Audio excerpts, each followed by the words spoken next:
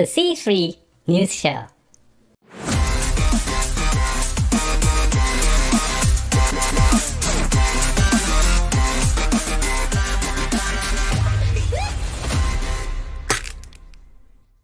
Welcome back to another C3 News Show. I'm Chris, and today we'll bring you a deeper look at some of the DevOps Reboot to Respawn organization. The 2D world is back in new glory, and we have some Fahrplan highlights, followed by the carrot of the day. Let's kick this off with STB giving us a little insight into what makes DevOps Reboot to Respawn tick. Hi and welcome, STB. Thank you for coming and giving us your time. Thank you for having me. Very well. Tell me, STB, you are one of the main responsibles for the DevOps. Is that true?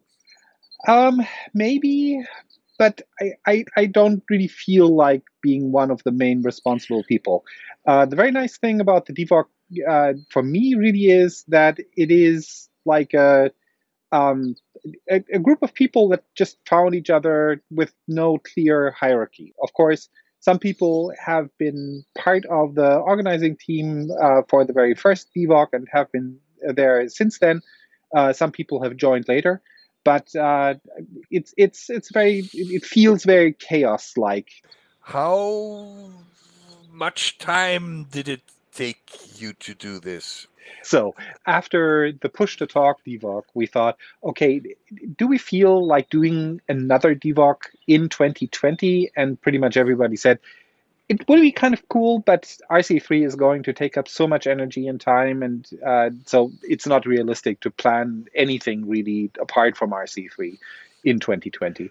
But we thought, okay, let's not talk about it. Let's not promise anything, but who knows how the entire situation will develop. And at that point in October, it seemed likely that any event that would collect like hundreds of people would probably not be possible by Easter. So we put out the call for participation for the talks in basically a couple of days, and then worked our way through all the things that need to be done. Does it take more people or less people to handle such a thing online? There's two aspects to that.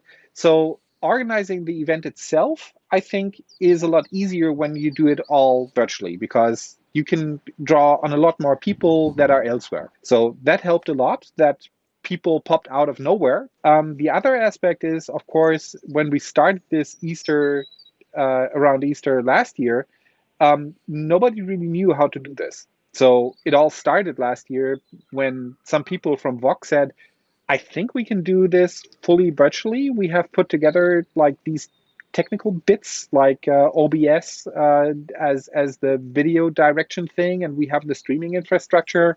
Should we just do that? And a couple people said, yeah, sure, let's try it. Thank you for coming. Thank you for giving us your time. And stay tuned.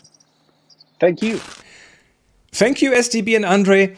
If you want even more insight, you will find the full-length version over on our C3 News Show channel. This one.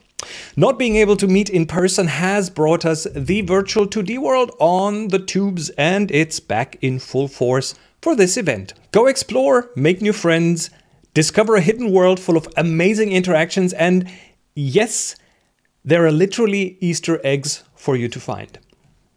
See you there. Of course, what would DevOps R2R be without many insightful and interesting talks about social, political, and of course tech topics? And the Fahrplan is the place to find them. You could, for example, learn how to run your own 2D world. You could find out more about biometric mass surveillance, or enjoy a techno night shift with some awesome music. Anyway, let's close today's C3 News Show in the kitchen. After all, we know the golden 3-2-1 rule. It goes something like 3 hours of sleep, 2 showers, and 1 carrot. Today we cook a basic carrot dish. Remember, carrots need fat to work their magic. You will need your carrots, butter, a shot of water and a little bit of sugar. Cut your carrots. Heat up the butter. Add a bit of sugar for a caramel effect. Fry your carrots with a closed lid. Deglaze the carrots with water, broth, wine or cream. Add some spices, salt, pepper, maybe some parsley. And let everything cook.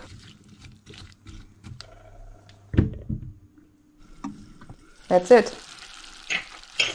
An excellent variation is to add kohlrabi or parsnips.